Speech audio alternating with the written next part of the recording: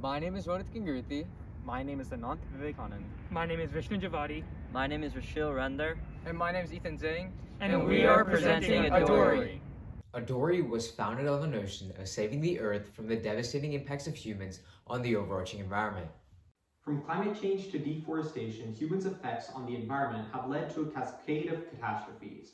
Perhaps one of the most significant is the crisis brewing in the oceans from plastic pollution. Over 250 oceanic species have been affected by plastic pollution. Over the past few decades, plastic in landfills has been the largest contributor to plastic waste in the oceans. According to the peer-reviewed journal Science Advances, 91% of all plastic in the world is not recycled, leaving the vast majority of that plastic to ultimately end up in the ocean. We have developed a product that will fix the recycling process by targeting the problem at its source. ADORI, employing a complex deep learning algorithm, is used by consumers to determine if an object can be recycled. This seamless integration into everyday life allows us to target the issue at its source by stopping contamination before it ever occurs, alleviating the strain on waste management facilities. Our product will then allow recycling to become profitable for cities and reduce the amount of recyclable materials being thrown into landfills. ADORI will be implemented in public areas as well as households to reduce contamination of recycled materials to a point where recycling would become beneficial economically and environmentally. Now let's get into how ADORI actually works. We use a deep learning model to focus on image recognition and object detection. The model is a state-of-the-art model called Inception ResNet v2 and is trained on the OpenImages v4 dataset. This is an open-source Google AI which is trained with around 9 million images. This model ensures our product is able to detect and categorize images with the highest efficiencies. Another technology we used is edge inferencing. Edge inferencing allows us to run our model on our actual device rather than on the cloud. This ensures privacy, maximizes efficiency, and reduces the time needed to transmit information. Our innovative products can also work offline, as information from the cloud isn't necessary. We also use parallel computing, which is when the CPU provides multiple threads of execution at the same time. And finally, we use software optimization, which is essentially when we modify the software system. Both of these ensure that ADORI will not be bottlenecked and will be able to work at maximum efficiency. Here's an image of the prototype that we have built for the ADORI device, along with the app UI which we have developed for the ADORI application. In addition, to illustrate how the ADORI device functions, now playing is a small video segment detailing how the product actually works. As you can see, the device can easily and quickly detect whether or not an object is recyclable. The physical parts within the prototype that we used to build ADORI are the Raspberry Pi 4 Model B, the Raspberry Pi camera board, a power supply, and LEDs. In terms of our code itself, we use 3 classes with an object-oriented approach, which are the camera class, the box utils class, and the main class. Experts everywhere have been exhilarated by how well made our product is. Some of their praise sheds light on how inexpensive our product is while maintaining quality.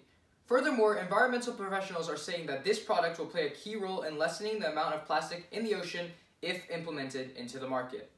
Although ADORI doesn't have any direct competitors within the market, there are some companies that have similar products as ours. These include MaxAI, AMP Robotics, as well as Korean Robotics. After carefully analyzing these individual competitors, we can see that ADORI is unique in many ways. ADORI can stay powered on for long periods of time, and there are multiple power sources to make it adaptable for different scenarios. Our first power source is using an electric power outlet, and our second form of power is with a rechargeable battery packs that can easily be swapped out. Next, with the use of the Raspberry Pi, our product is able to stay cheap, with us still making a substantial profit. The Raspberry Pi also allows our product to stay lightweight and easily movable. Additionally, our LED lights play a pivotal role in helping guide the consumers on where to dispose of their garbage. And on top of that, since our product is connected to the internet, it will regularly receive software updates and continue to get better with items being scanned. These unique features and elements provided by ADORI allows us to further enlighten, educate, and engage our consumers. We want to enlighten our consumers by providing statistics and facts to appeal to them. Secondly, we want to educate our consumers on the steps they need to take in order to help contribute to solving the issue. Lastly, we want to engage with the consumers in order to ensure that they are following through with the steps that we have introduced to them. ADORI will target the government so we can place our product at public points of interest. We will also use government contracts to target residential areas. We believe the government is a great customer as they've invested large amounts of money into the environment, and through contracts we can target the average person, increasing the efficiency of waste management plants. All things considered, the total cost of our product comes out to be $66.38. We worked hard to make sure the cost of the materials are as cheap as possible so that we could maintain high profit margins while also being able to manufacture many units at a relatively cheap price. Furthermore, in terms of funding, our main source of funding is from the Environmental Protection Agency. This is because they offer $4 billion in grants every year to organizations, and we are planning to present our idea to them in exchange for a grant. We have also fully thought out and planned all the steps to implement ADORI into the market. The first step is proving that our product and application actually work. We do this through a beta phase where we present our idea to city governments. Then we want to reach out to the Environmental Protection Agency as well as venture capitalists to help fund our manufacturing, labor, marketing, and other costs.